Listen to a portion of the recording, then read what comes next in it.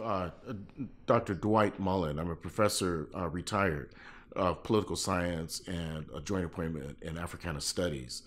And we started the State of Black Asheville as an undergraduate research project in the fall of 2006. It was right on the heels of Hurricane Katrina. And I had people who had been evacuated in class, and it led to the conversation of what would happen if Hurricane Katrina hit Asheville. Who would be in the water, who would be living at the Civic Center, and why. And we started looking at education and healthcare, and eventually expanded to criminal justice and housing, and eventually economic development.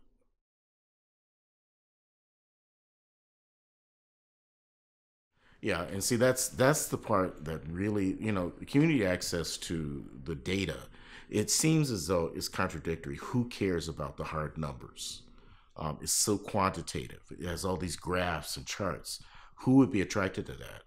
And actually, what we were surprised to find is that in each of these public policy areas, ranging from housing to criminal justice to education, data existed, but wasn't necessarily at the core of policy. And so you have policymakers making policies in these areas that was not necessarily in response to the real data. And so when the students in their undergraduate research projects started looking hard at what was going on as outcomes from these areas, they were very surprised that there were disparities by race and by gender. I wasn't surprised by that, but what I was surprised at was the degree of the disparities and how those disparities were rarely accountable. Folk were held accountable for it. Budgets were not responsive to it. And so the public accesses data can change all that. Everything from nonprofit activity to legislative and council chamber and county commission policies.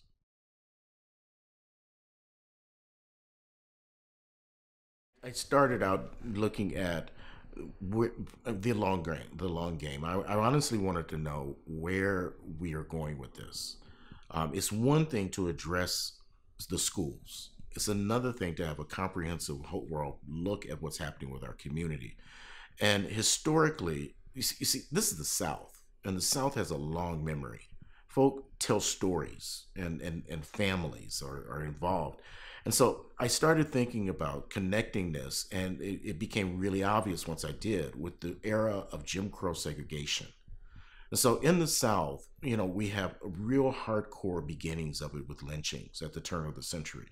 And Buncombe County is included with that. And then you look at this forced violent segregation, this separation of the races in terms of where it was. And we find it in the schools, healthcare, housing, criminal justice, all these areas that resonate for decades and decades. And so what I'm hoping overall with the picture for Asheville and Buncombe County is to change that legacy, to begin addressing and looking at what equality really means, not just for equality of rights, but to have some type of justifiably equity when it comes to outcomes of public policies. Um, you know, you know, we've agreed as a community to do things together. We're going to educate our children. We're going to live together. When we get sick, we're going to get treated. I mean, all those areas we've decided to do together. We should not tolerate disparities in the outcomes of those areas.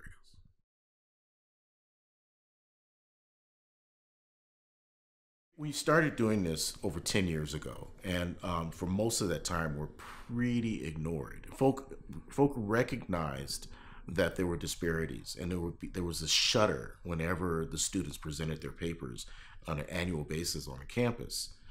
The undergraduate research symposium, students presented it. People were shocked, standing room only, that kind of thing, but very little came out of it.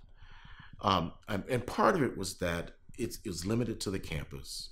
The city and county were not involved, and there was very little private sector recognition of what was going on. What the fellowship has done is created a third party that is responsive to the data in terms of we can't just let this sit here and do nothing. And because of that, it's made it more legitimate for the city council, Asheville City Council, and for Buncombe County commissioners to look at it as areas of major concern. And so individuals on each of those bodies have since had not just the data as justification, but now they have the fellowship to support that this third party also thinks it's important. And so it's giving it momentum. It came up. There were two things. One is we didn't begin, and there's no real documented history of formal policy that's segregated by environmental effects. And so environmental policy has become a major part, I think, of future research projects. And so future research projects are something that is still on the table. Another part are I was not aware that it was as extreme as I thought it would be. But the disparities affect women in ways that you just can't account for through general policy formulation. You have to have things that specifically address populations, and women are one of the primary populations that need to be addressed.